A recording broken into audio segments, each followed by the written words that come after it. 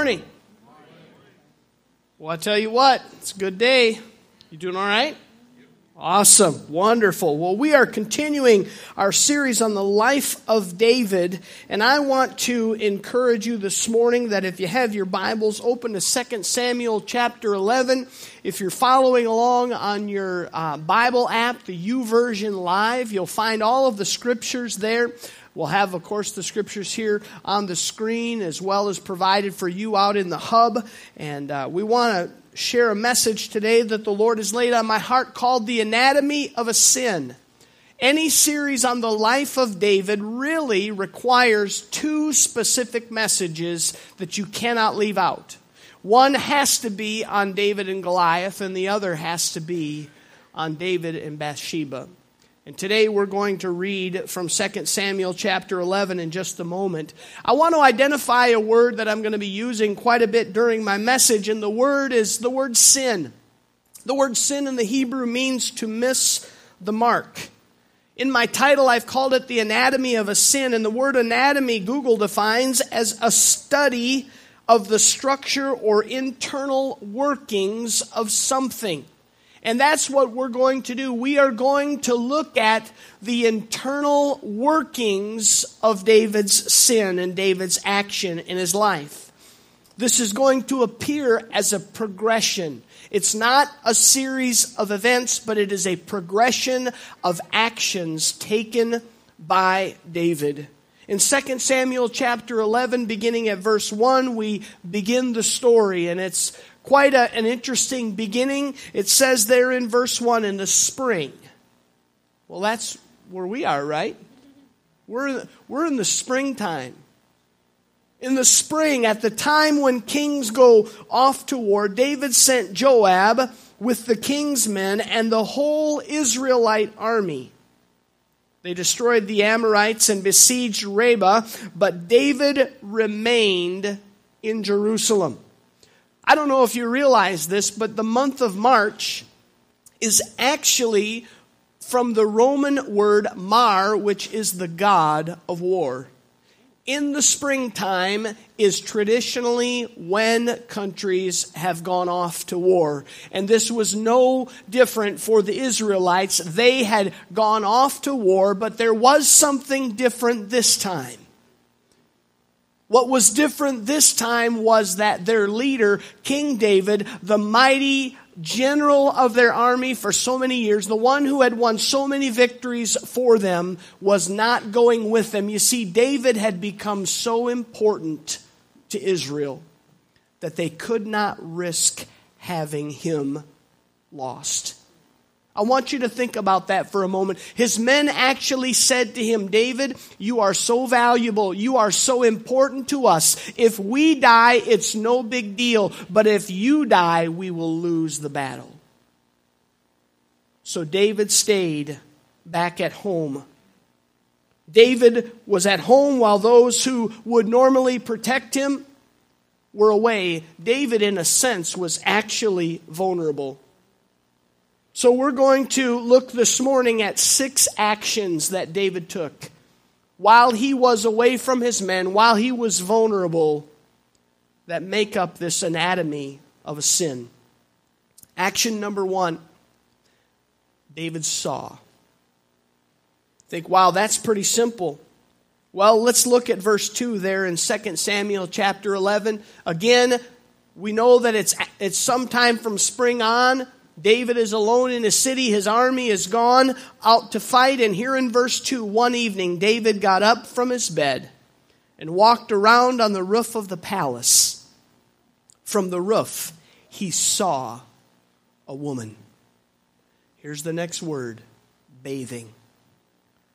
The woman was very beautiful. Now, in the Hebrew, that phrase, walked around, it has a very negative connotation. According to Bible scholars, this phrase actually indicates that there's something of a very questionable nature which is about to occur. Think of that. David was up on his rooftop. He was walking around. Something questionable is about to occur. Was this premeditated? We don't know. Was David looking for something to get in trouble with? We don't really know. But David sees Bathsheba. She's described as being very beautiful in our text. And this very beautiful woman is taking a bath.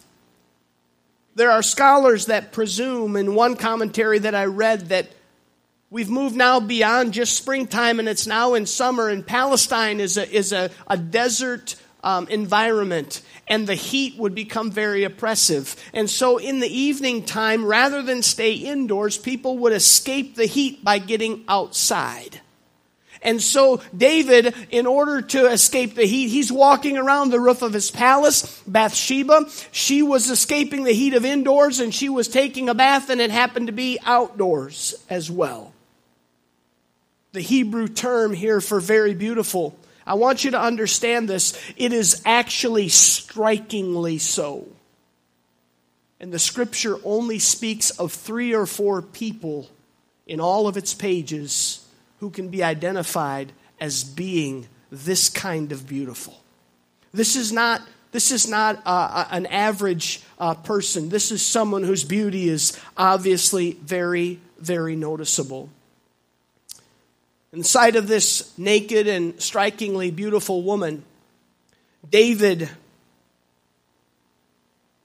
begins to make a series of decisions.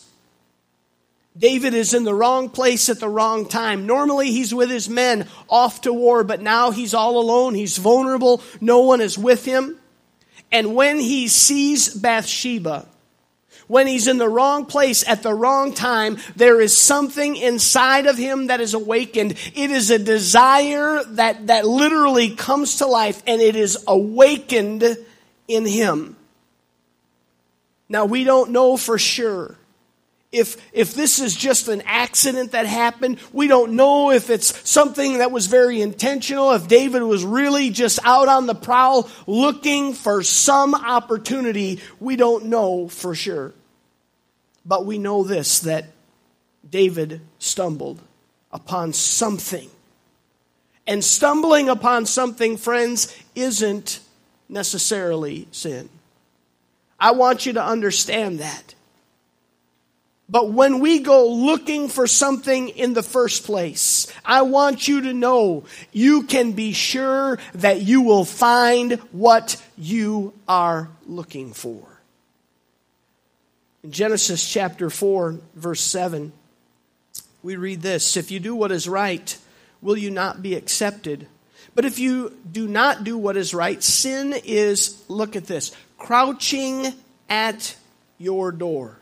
It desires to have you, but you must rule over it."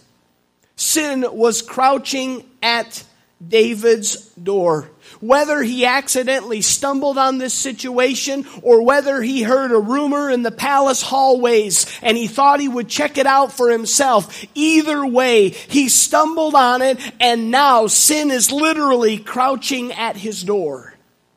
The same is true for you and I.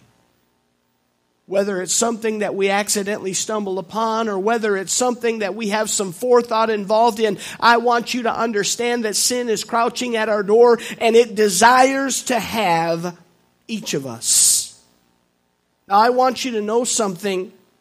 Sometimes things happen. Sometimes we're looking for those things to happen. In this situation with David, David found it. Whether it was by accident or intention, he found it. In our lives, that if we're looking for it, we're going to find it. There's no doubt about it. And it could have ended right here. Do you realize that? This story could have been over right here. But David had a choice to make. Today we're going to look at the structure. We're going to look at the inside workings of what happened in David's life. And it all began with seeing something. His first action was seeing something that he shouldn't see, but the question is now, what's he going to do? So let's read on in verse 3, because we're going to see action number 2 Action number 2 is simply David sent. Look at verse 3 there. And David sent someone to find out about her. The man said, "She is Bathsheba, the daughter of Eliam, the wife of Uriah the Hittite." Then David sent messengers to get her. Let's look at action number 2 here, sent.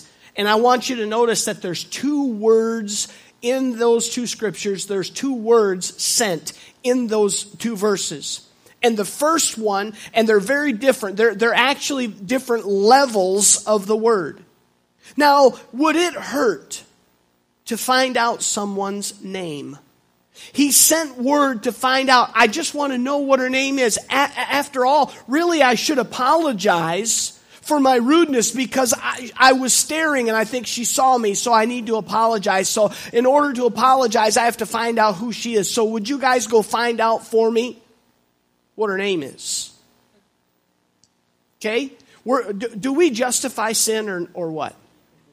We justify sin. When we are being tempted, we can justify just about anything. And that's what David was doing. He wanted to find out her name. And you know what? Again, this all could have ended right here. Oh, hey, her name's Bathsheba. Would you guys send a message for me and just tell her, hey, I'm really sorry. I won't walk up, there anymore at that time. So, I just want you to know, please, I apologize. But that's not really what he did. He acted on what he saw. And now he liked what he saw and he wanted to find out more. He wanted to find out more, and he started with her name. I'm just going to start with her name, thinking that would satisfy him, right? Isn't that the way sin is? We think, I just want a little more. I want that, just the next thing that's going to make me feel a little bit better, and that's all. I'm not going to go any further than that. But that's not what David did. Because after he sent for her name, he sent for her information, he sent to find out who she was, he sent someone else, but not to find out who she was, but again to take that next step, because now David is acting on his desire. The need was for more. He wanted more, and he was unsatisfied with just knowing her name. Maybe he sat around the palace for a few days knowing her name and really fighting with this urge, but he ultimately lost out. And then he sent word that they would actually bring her to him. Knowing her name, it just wasn't enough. So he goes to this next level of that word sent. And the next people that he sends is actually to retrieve her, to bring her to him. Maybe he's thinking, I've got some time on my hands. It would be good if I just reach out and meet a few more people that are in my kingdom. I didn't know this person, and so maybe I'll have a new friend today. He was again justifying what he was about to do. The second level is a huge leap down the road. Before David even sends these men to get her, he knows that she is a married woman, because when he asked them what her name was, they said that her name is Bathsheba, the wife of Uriah the Hittite. Now that tells us something about this guy. This was not just a guy living in Jerusalem. This was one of David's soldiers, and as a soldier, he was not Hebrew, he was Hittite. He was basically someone that somewhere along the way had moved into David's army, David's trusted men, and he was not a resident of Israel as far as his nationality was concerned. He would have been considered a mercenary. He was in the employment of a foreign king to do the foreign king's fighting. He was a trusted man. David would have known who he was. And when he sent for them to get her, he already knew that she was married. He already knew everything that he needed to know to make the right decision. And yet, he decided, I'm going to kick down one more barrier between myself and sin. He was vulnerable. He was unsatisfied with just knowing who she was, so he sends to get her. He had gone from accidentally, possibly stumbling on something that he saw from the rooftop to now he is intentionally trying to bring something about that is going to happen. This is a huge departure. He's now creating an opportunity. In Proverbs 6:27, it says, "Can a man scoop fire into his lap without his clothes being burned?" David is playing with fire, and David is going to get burned. He's given in to sexual desire that's been aroused in his heart and in his mind. Now, I want to recall for a moment the message that I preached a couple of weeks ago, that David was a man after God's own what? Heart. And now David's heart has been filled with sexual desire for another man's wife. You say, "Pastor, how can this be?" Remember what I said about the heart? It is evil, desperately wicked. And that's where David's heart was. Although he was a man who had been after God's own heart, now his heart had been filled with desire for another man's wife. The truth is, friends, that you and I, every one of us, we are going to be tempted at various points in our lives. What we do, though, with that temptation is the important thing. You see, being tempted is not sin. I want you to understand that. It's not the temptation that is the sin. Scripture says that Jesus was tempted. He was in the wilderness and he fasted and prayed for 40 days. And after that, the Bible says that Satan tempted him in 3 specific areas. Jesus did not sin by being tempted. We look at Jesus' response, and he responded with the Word of God. He responded with obedience to his heavenly Father. But David, being now tempted, how he responds makes all the difference in the world. You and I, how we are tempted, or what we do when we are tempted, makes all the difference in the world. I want you to look at 2 Timothy here with me, chapter 2 and verse 22. Timothy's mentor and his father in the faith, Paul, tells Timothy, "Flee evil desires of youth and pursue righteousness, love, and peace, along with those who call on the Lord out of a pure heart." You see, David had begun pursuing a course of action. He's not avoiding it. He is actually initiating that course, and that course has him literally moving on a crash course with sin. When he saw her, was that sin? Not necessarily. When he asked for her name, was that a sin? No. Even when he sent for her, was that a sin? No. Up until this point, I can't say that it's been innocent, but it's not been sin until this point. We're at this point, this line. I want you to look at James this morning, chapter 1, verses 14 and 15.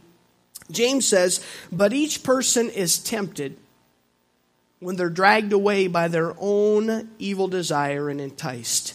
Then after desire has conceived, it gives birth to sin, and sin, when it is fully grown, gives birth to death." Friends, this is the progression of sin that is happening in David's heart even as we speak. In the middle of this scenario, this is what's happening to David. He's been tempted.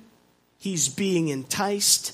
He's being dragged by his own desires further and further down the road towards sin. This is something that we all deal with in our lives. He's on a crash course with death. Proverbs chapter 14 and verse 12 says, "There is a way that appears to be right, but in the end it leads to death." David still thinks he's in the right. No big deal. Hey, I'm kind of bored, I'm walking on my roof. I accidentally see something. I want to apologize. So maybe if she comes over, we can have a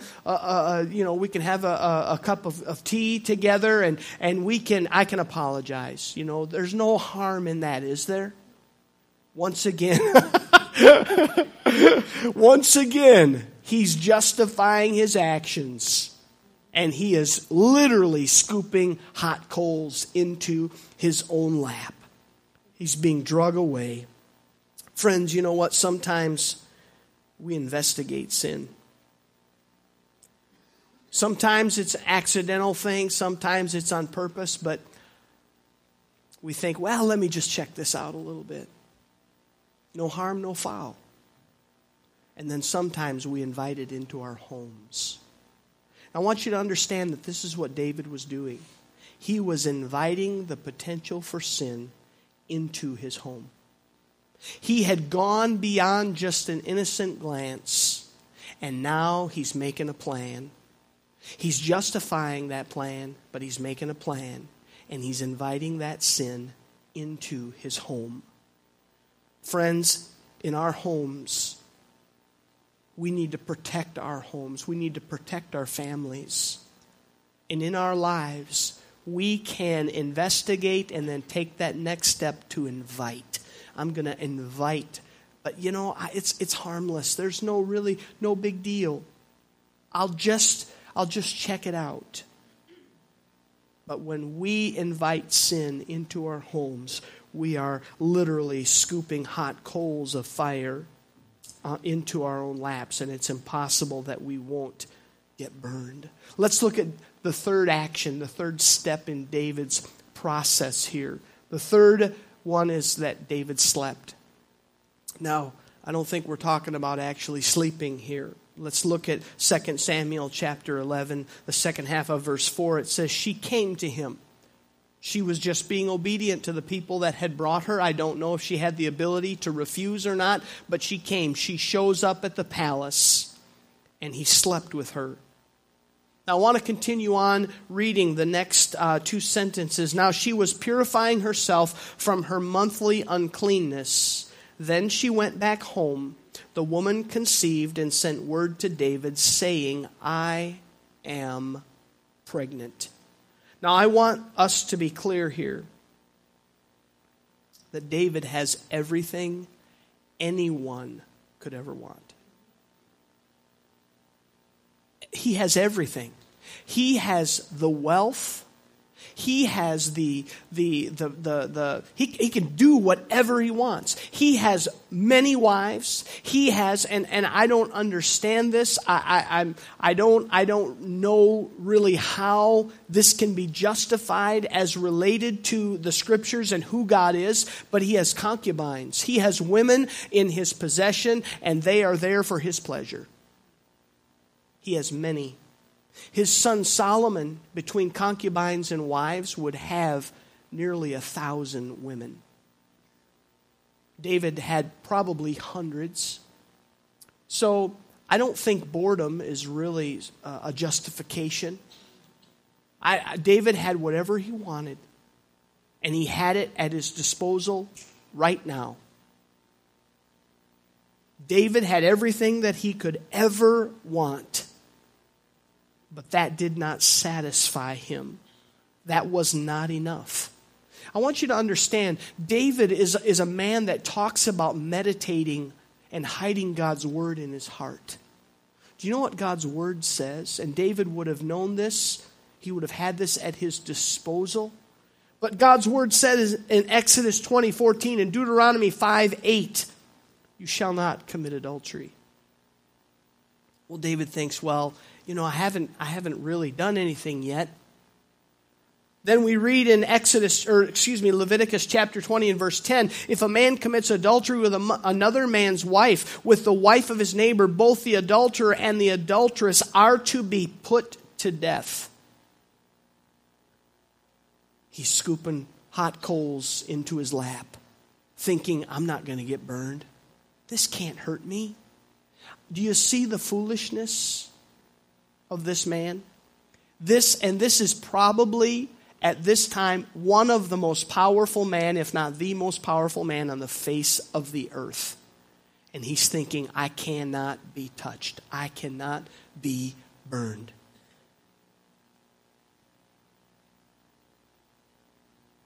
In Genesis chapter 3, God gives Adam and Eve permission to eat everything in the garden except from the tree of the knowledge of good and evil. And I guess that wasn't enough.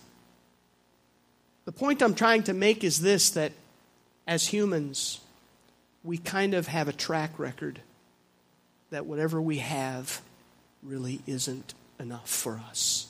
We always want more.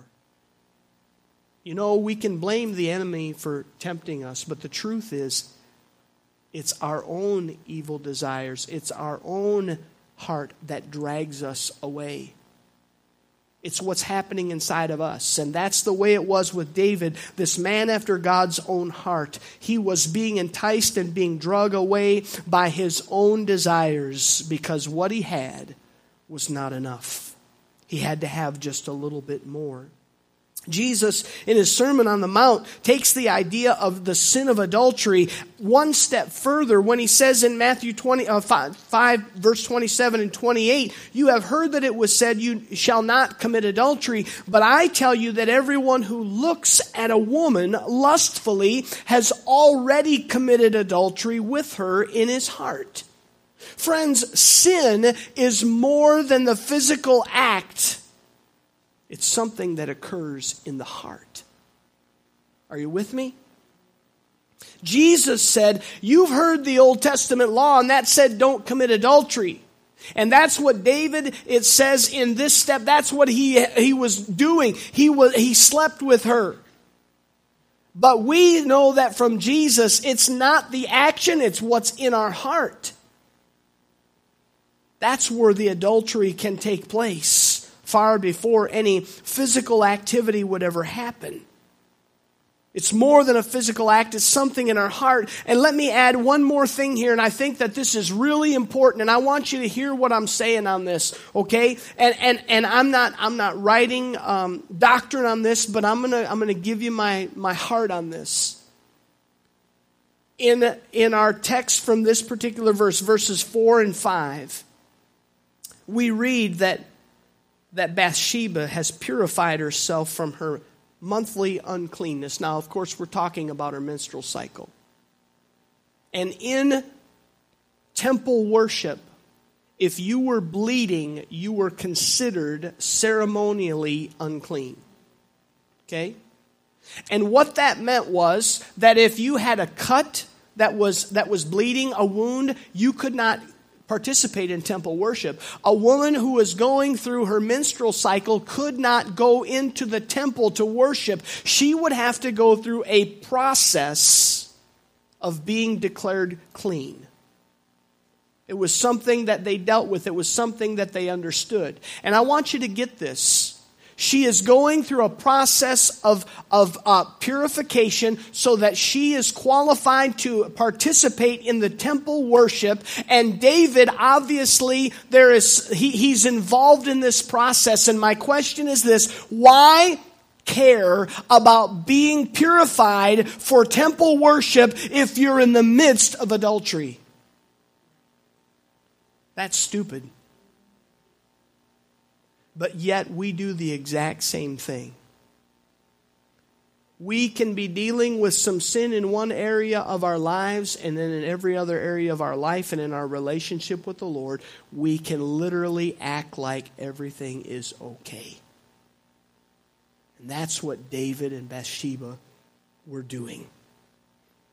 But you see, the reality of this is going to come home very quickly. Hebrews chapter 3 and verse 13, but encourage one another daily as long as it is day, so that none of you may be hardened by sin's deceitfulness. This is what's happening to David. His heart is being hardened by the deceitfulness of sin. He has thought, I can scoop these hot coals into my lap and I will not be burned because I am King David. I have killed the giant. I have led God's people Israel. I am the king. Nothing can hurt me. He's being deceived. by sin.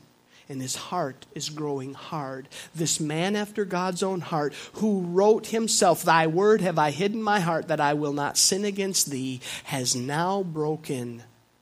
Not only don't covet your neighbor's wife, but he's broken the command, "Thou shalt not commit adultery." Sin has hardened his heart, and you and I, sin can harden our hearts as well. David was literally pretending that everything was okay, and we often do the same thing. But the reality sets in when David receives word from Bathsheba and says, "I'm pregnant." David, he made himself, this is something as I was preparing and as I was praying over my message, this is something that came to my heart, and I want to tell you this, that David made himself one with his sin. What does the Bible say about a husband and wife? What God has joined together, let no man take apart, right? Literally, Jesus said the two become one, okay? That is it's a symbol of marriage, okay? And we know that part of it's emotional, but it's also sexual, okay? All right, relax, it's okay. We can talk about this, all right? It's sexual in nature. David had literally joined himself to his sin. And it was a sin, a part of it was a sin of sexuality, sex outside of marriage. He had joined himself to his sin. And you and I, when we knock down all the barricades that God has set up for us between us and sin, we join ourselves to sin. We invite it into our homes, we invite it into our lives, and we become one with that sin.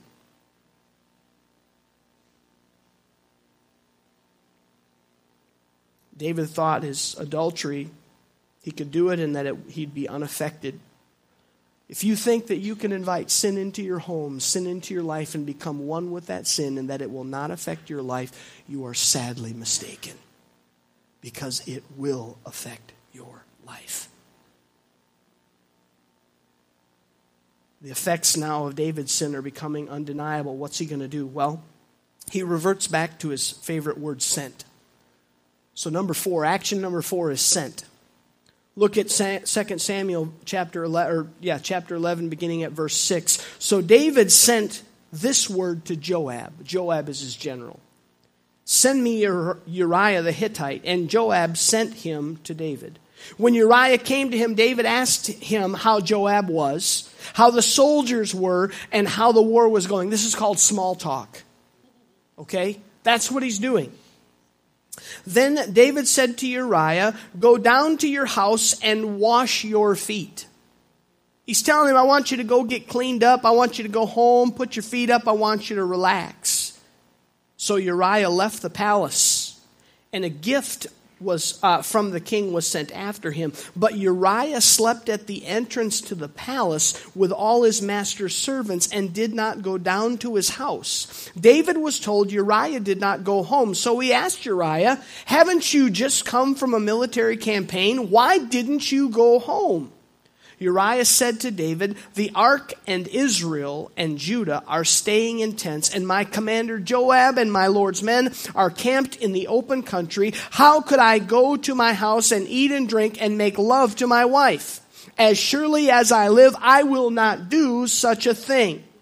Then David said to him, "Stay here one more day, and tomorrow I will send you back." So Uriah remained in Jerusalem that day and the next. At David's invitation, he ate and drank with him, and David made him drunk. But in the evening, Uriah went out and slept on his mat among his master's servants. He did not go home. Anybody have an idea about what David was trying to do here? Let me tell you something. You don't have to watch TV to get this. It's right there in the Bible. I mean, this is salacious, folks. David is doing something here. He's got a plan. And his plan is, I'm going to invite Uriah to come home. And I'm going to, you know what? He's a man. He has sexual desires. He's going to want to go home and he's going to want to sleep with his wife and she's going to get pregnant and guess what? Bang! I'm off the hook. Come on. It's a cover-up. That's exactly what it was. He's appealing to Uriah's most base appetites. And David understands this because he's just given into it. The problem was that Uriah, as a Hittite, not even a Hebrew, had more character than the king, a man after God's own heart. He said, surely I would not do this. The second attempt, well, if I can't just send him home, I'm going to have him stay at my house and I'm going to get him wasted. And then I'm going to send him home. And then he's not going to have any inhibitions and he's not going to be able to think straight and his wisdom won't be able to take over his mind. His character is going to flee from him. And then he's going to sleep with his wife. Numbers chapter 32 and verse 23. It says, if you fail to do this, you'll be sinning against the Lord, and you may be sure that your sin will find you out. David was trying to cover up his sin. Friends, when we try to cover up our sin, I guarantee you that it will be found out. It's going to be found out. And not because God wants to beat you up. But God wants to draw your heart back to Him. And finding that sin out is what has to happen before we can be drawn back to Him again. David thought he could keep it secret, but he just couldn't do it. I want you to understand, no matter how hard we may try to keep our sin under wraps, we're going to be discovered, which leads us to David's action number 5. David wrote. In the morning, verse 14, it says, in 2 Samuel 11, David wrote a letter to Joab and sent it with Uriah. In it he wrote, put Uriah out in front where the fighting is fiercest. Then withdraw from him so he will be struck down and die. So while Joab had the city under siege, he put Uriah at a place where he knew the strongest defenders were. When the men of the city came out and fought against Joab, some of the men in David's army fell. Moreover, Uriah the Hittite died. Friends, David never touched Uriah. Never laid a hand on him in violence. But his actions were responsible for his murder. He knew what the result of this letter would be. He could no longer cover up the sin, so he tried to eliminate anyone and anything that could draw the connection between he and his sin. And so he had Uriah killed. He thought that he had covered it up. Friends, we cannot escape God's watchful eye. We cannot hide our sin from Him. Galatians chapter 6 and verse 7, the Apostle Paul writes, do not be conceived. God cannot be deceived. God cannot be mocked. A man reaps what he sows. When you take those hot coals and you pour them in your lap, you will be burned. You reap what you sow. We can't slip one by God. He's aware of our attempts to cover up our sin. David, the man after God's own heart, successfully now had broken 3 of the 10 commandments. Coveting his neighbor's wife, committing adultery, and now committing murder. This man after God's own heart. I'm so glad it doesn't end there, though. Action number 6, quickly he repented. 2 Samuel 12, verses 13, then David said to Nathan, I have sinned against the Lord. You see, God used the prophet to confront David about his sin, and his response, even though it was after the fact, and I don't like that. I wish it was before the fact, but it wasn't. It was after the fact. But he repented, 180-degree change of direction, and I'm so glad that God wasn't done with David, but God had mercy on David, and He forgave him. You might have heard of a man that pastors the church in California. He had a sort of a well-known TV program for over 30 years, but his name is Robert Schuller. Pastored the Crystal Cathedral. The TV program that he hosted was called The Hour of Power. He passed away earlier this month. And a man named Joe McKeever did a blog story on him, and he tells the story of when Schuler was a young boy, he took piano lessons from his mother. And as every piano student knows, once a year you have a piano recital. It's where you justify all the money that you spend on your kids. And Schuler stepped up to the piano and he began to play the piece that his mother had assigned him that he had practiced for so long. And in the middle of the piece, he went blank. Now, I've done this before. On a piece that I had memorized, and I went blank. And I could not remember anything. He was humiliated. He was devastated. And all he could do was walk off the stage. And afterwards, his mother said to him, Robert, if you ever mess up in the beginning of a piece again, I want you to do something. I want you to finish with a flurry. And then no one will ever remember what happened in the middle. Friends, when we mess up, God doesn't close the chapter. But we have the opportunity to repent and finish with a flourish. God was not done with David, but David had stumbled terribly. I want you to understand, friends, that like David, all of us have sinned, and Scripture says the soul that sins is the soul that dies. And that's a problem for us because we all miss the mark. That definition of sin that I told you about at the beginning, we all miss the mark. We sin. We can't be perfect, and the price for that sin is death. But the good news is that the price has been paid for us. We can be forgiven. 1 John chapter 3 and verse 4 and 5, it says, everyone who who sins breaks the law. In fact, sin is lawlessness. But you know that he, meaning Jesus, appeared so that he might take away our sins. And in him is no sin. Friends, Jesus was tempted just like you and I, but he was without sin.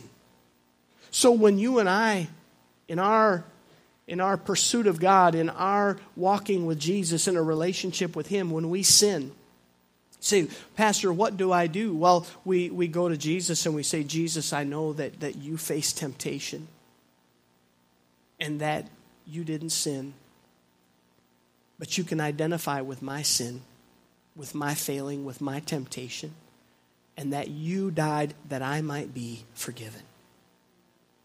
Friends, that's what God wants us to do. God would have loved if David at some point in this process would have turned and changed, but God was still willing to accept his repentance. Now, that's not permission. I want you to understand that.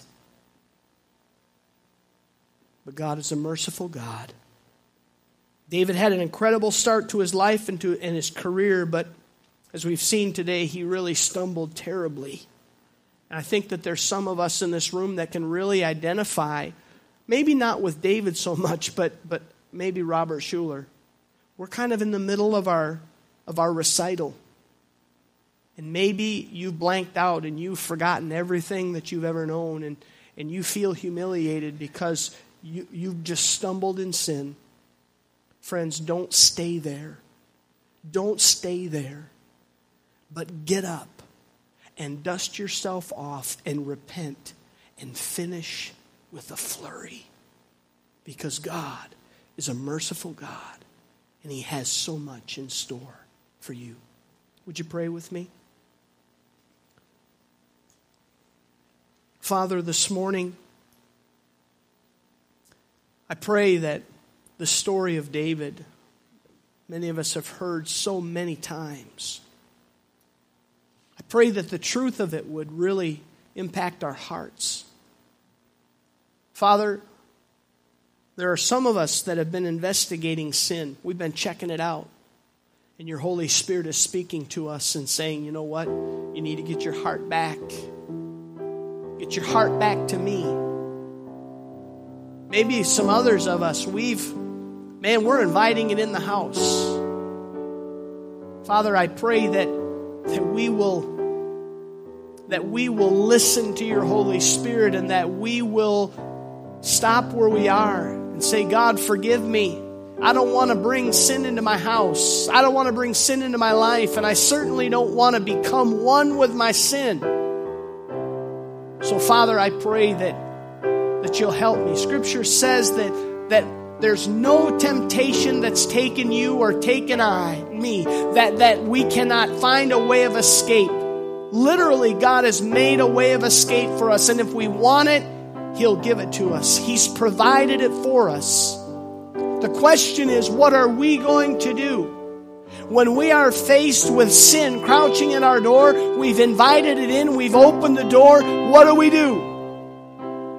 Friends, I pray today that the Holy Spirit will be speaking to our hearts. And whether you're sitting out in the hub today, or whether you're here in the sanctuary, if you are being confronted with not only temptation, but you are in a place really where you're kind of in the middle of your sin, you're in the middle of your situation, you say, Pastor, I don't really know what to do. The only thing that we can do is to do what David did, and that is to repent. To say, God, forgive me. God, I've sinned against you. I've sinned against heaven. I ask for you to forgive me. That's what David prayed.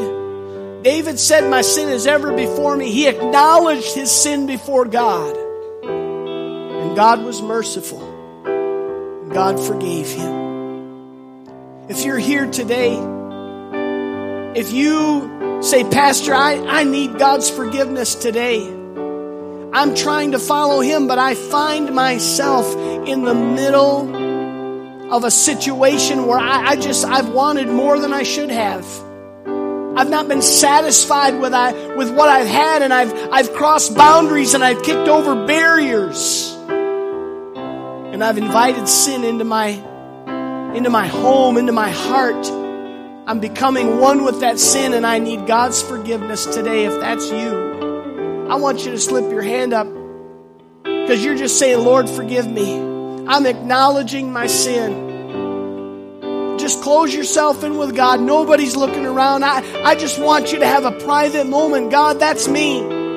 God, I need your forgiveness today. Father, I thank you that you are a God that forgives. I thank you that you are a God that is merciful. Father, I pray today in the name of Jesus, God, that repentance will come, that restoration will come, that forgiveness comes. Lord, we thank you in Jesus' name. If you've accepted Jesus Christ as your personal Savior today as a result of this message, I would encourage you to contact us here at Silver Creek Church by simply emailing me at kevin@silvercreekchurch.org. I'd love to be able to pray with you, and I'd also love to send you what's called Walk by Faith. It's a simple week-long devotional that we've prepared in order to help you as you begin this journey of faith in Jesus Christ. I pray God's blessing upon you today. Thank you.